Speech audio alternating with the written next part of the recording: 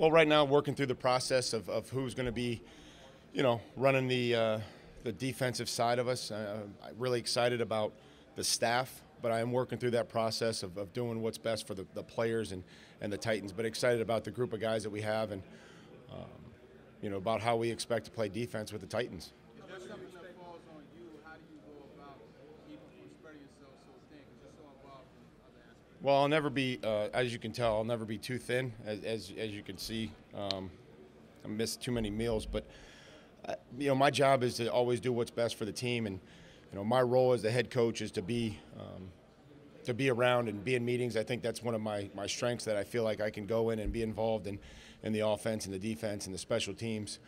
That will continue, whatever path that we go down. How's Coach Haslett kind of fit in so far? What does he bring to the staff? Well, veteran presence. It's a knowledgeable football coach, is a passionate football coach, a guy that coached me in Pittsburgh. I think he'll be a great veteran presence for our young group of inside linebackers. Is there a chance that he might be the defensive play calling coordinator, even though he's not from the system? Right now I'm still working through that process, and there's a lot of chances, but right now Jim's just focused on coaching the inside linebackers and learning that position and getting to know those players. How much did Kamale redefine his importance to this team and the kind of player he was the last 6-8 weeks? Yeah, Kamale, I always appreciated his effort, and I think that was the first thing that I recognized and wanted to make sure that he knew, was that guys that play hard for our football team and play with a great effort and finish, we're going to try to find places for. And I think that he had always wanted to make plays and do well, and sometimes in doing that, created some open areas in other places, and just talked to him about doing his job and making the plays that he was supposed to make, and that would be plenty. He did that down the stretch and was proud of him, how he played and his effort and his toughness. And again, it wasn't perfect, but I could always count on great effort from Kamale.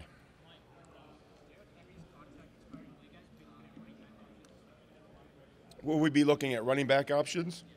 Absolutely. I think that we always look. John, I appreciate John's willingness to involve me in the process of finding the right players for our team, and that will be at all positions: quarterback, running back, offensive line, defensive line. We're going to try to find the best players and the right fit for our team. I think in this league, you're going to have to find ways to affect the quarterback, and you can either be in really tight coverage or you can rush the passer. So, we're going to try to do things that get us to rush the passer, whether that by scheme or personnel. So it's important. You get to see enough of DeAndre Walker to kind of get an early gauge on him. Is he almost kind of like a bonus pick for you this year? Again, I loved his attitude and his. He was excited to learn, and I think that we needed to get him healthy and get him right. And from what I've seen at the end of the season when he was training and working with Frank off on the side and the trainers, it looks like a player that we'll be able to work with there in April and see where he's at. Coach, is Johnny Smith ready for a feature role at the tight end position? Well, nobody loves Johnny more than me. I love his attitude in the meetings, and I can count on him being engaged in the meetings and focused and willing to learn and study and improve. And the more that we asked of him, the more that he did. And so he, whether we hand the football to him or toss it to him or get him in the open field, made some great catches as the season wore on. And, excited to keep working with Jonnu. And, we're going to try to feature, the players that can help us win, and Jonnu is one of those. Would you like to see Ryan Tannehill return to starter next year? Ryan did a lot of great things for us. He came in a tough situation, led our football team, and all those players that have expiring contracts. That's John's job and my job to help put our football team together, and we continue to have those conversations. I want all our best. I want our really good players all to come back. That's how that goes.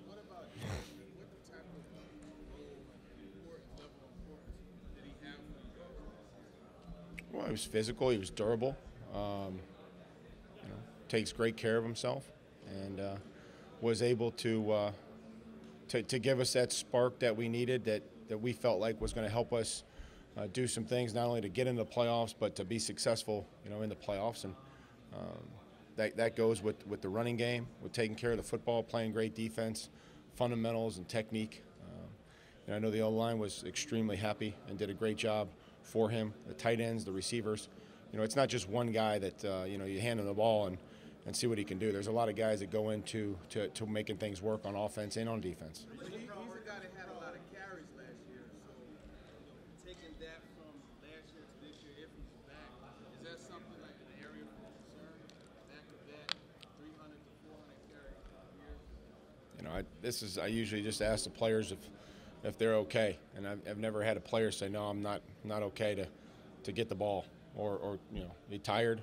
No. Do you want to play? Yeah. So that's usually how I handle it. It's like coming, if you're a pass rusher, you want to come out of the game in 2 minutes? No, I'll stay in there and rush. Again, we have a lot of players with expiring contracts. That's part of this this business, and again, excited that John has allowed me to be involved with the process of having a conversation of how we want to put our football team together. And we'll have to make decisions. Free agency is a two-way street. Players have to want to be back, and teams have to make tough decisions on who to bring back. So, we continue to have those conversations.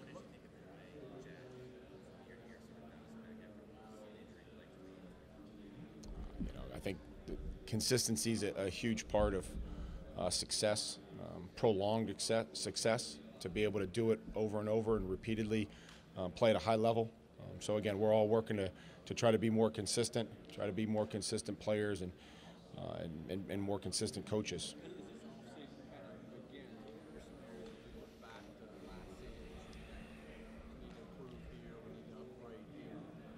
With 31 pre-snap penalties on offense. So when we complain about how we are on third down, that would be one thing to fix, and not make it 3rd and 7, or make it 2nd and 13, and try to convert those long yardage situations by not having pre-snap penalties. Defensively, we have to continue to improve our red zone. We went from first to last, or close to last, and we have to find out why, and do a better job there. We weren't, we're good in third down. We're good in, the run game. But again, when you can be really good in the red zone, you can keep teams, make them kick field goals. You have a chance to win games. Offensively, we have to run more plays. We had the second most yards per play, but we had the 3rd fewest plays. We got to run more plays. It doesn't take a genius to understand that. We just have to find ways to convert and be better on third down.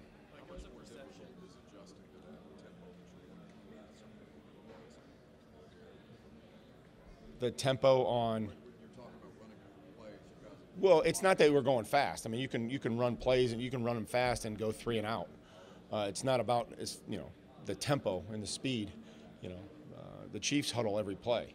That's just what they do, and they run plenty of plays, but they're efficient. They convert third down, and so we have to do better and stand. We made a commitment after the bye week of figuring out why we were not very good. It was because we were in too many 3rd and longs, and so.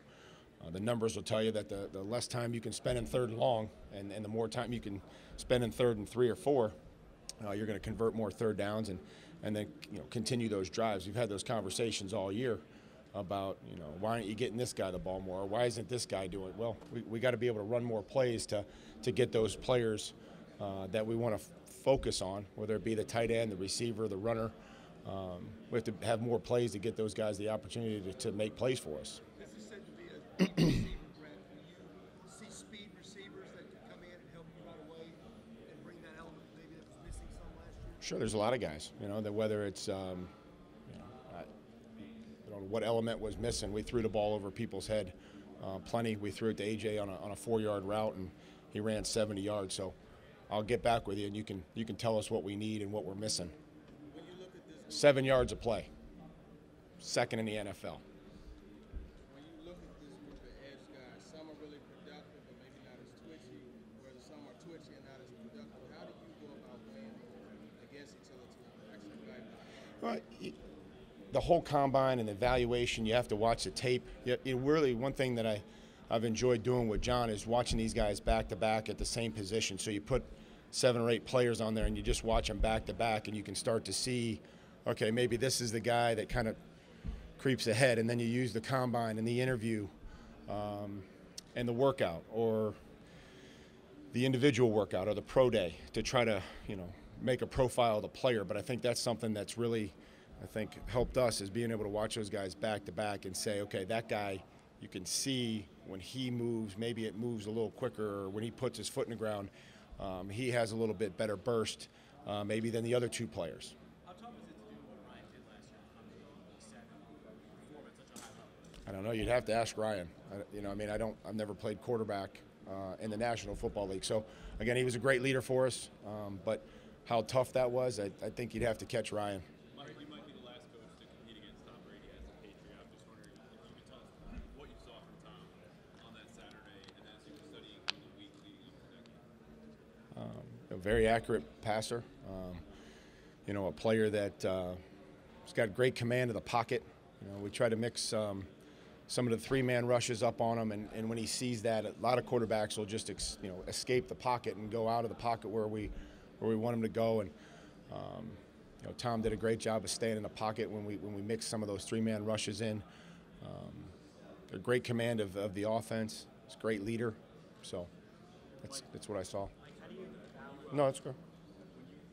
You say you're in the loop with John on this, but when you go into a season, a lot of uncertainty with the free agencies and all that, how does that affect you as a coach going about the offseason? I tell the players and the coaches that whoever comes in the meeting room on April 20th, that's who I'll coach, and whoever shows up, when we end up getting to 53 guys and 10 guys on the practice squad, I'll do my best to coach them and try to put the players in the best position, not only to help themselves but to help the team. And that's really been my stance for as long as I can remember. So you're not banging on the table saying, got to bring this guy back? Well, John and I have those conversations every single day about, how do we want our football team to look. We're gonna commit to doing things how we believe is best, and that's to play with great effort and finish, to concentrate on the details, to eliminate foolish penalties, and to take care of the football and try to turn it over. Those aren't going to change. Those are what we call team keys, and those are going to stay the same as long as I'm the head coach.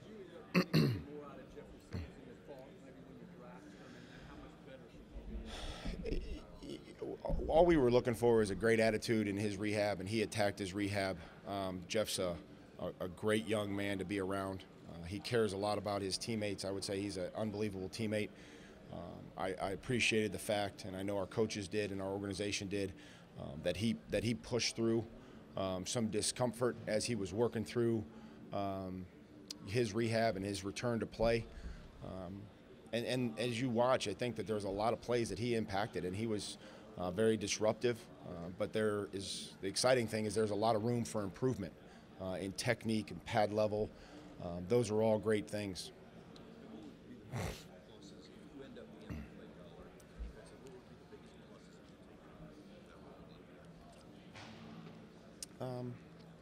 Probably those conversations that I may have had with Dean saying, hey, let's go with this, and that's one less avenue.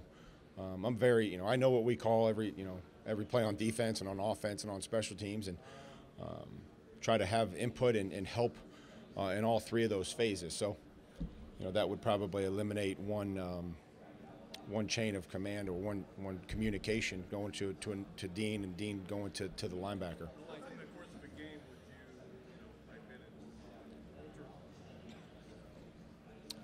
Depends on the day.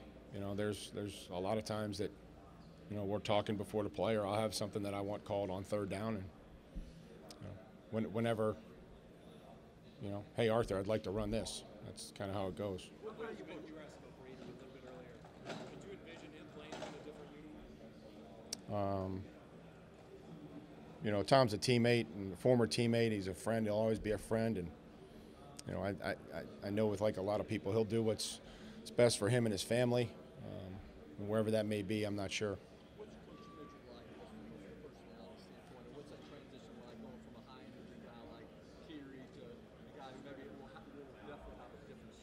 Sure, and I think it's important that everybody has their own personality. You guys have your own personality. You know, Teron's got a certain style, whether you like it or not, whether I like it or not. He's got his own style. Yeah, you know, Midge is composed. He's very he is different than Carey, and I think that that'll be really good. I think he's got a lot of knowledge and a lot of range in our defense. Having coached with Anthony in Houston, you know, I'm excited that he's going to be able to bring a lot of knowledge to the secondary. It seemed like Coach Carey and Coach Booker, they worked together Mm-hmm. well, what we saw. What is it that makes you think Coach Midget and Coach Booker? I just think that having watched these guys interact and talk through defense as we've been watching, you know, in the offseason and the cut-ups and how he can enhance and say, hey, we kind of ran into these same issues and this is kind of what we did. And Book's like, okay, you know, and I've watched these guys, you know, Book's helped him with our terminology and what maybe we called something differently than they called it in Houston. I've watched Anthony work with Book about, hey, let's maybe look at tweaking this or, you know, how we're going to do things to make things better. Two more, and then we'll do another little bit of it. About him, Nate Davis. Do you feel Yeah. good about his growth no matter who plays right tackle next to him? And could you envision him sliding out there if you found somebody? You know, Nate, I would say would be a versatile player. I don't think that right now, you know, that's something that we could look at. But here's what I know about Nate. His first game in the NFL was in Atlanta. It was on the road. It was loud. You know, Grady Jarrett is a great player, and I know that Nate lined up across from him and he blocked him and he didn't flinch and he didn't turn it down. So it was promising. And again, we're going to work through a lot of other things as the season went along, but he improved and he played against some really good players and he got beat sometimes. But sometimes he blocked his guy, you know, 5 yards downfield on a run plays, and you know, he picked up games and helped us, you know, create a really good pocket. So those are all things that I was proud of him for, and I know that he's only going to get better. How about you, Ryan? Not only what he did on the field, but helping to forge the culture in the locker room. Well, I think when you can have a team that holds players hold each other accountable, then you can really have a chance to succeed in this league. I think that I can only do so much as far as holding players accountable. I do that every single day, and it's part of my job, and I enjoy it. But when players can hold each other accountable and understand the system and be able to coach players as well, sometimes you know, a teammate can be the best coach that you can have. Thank you.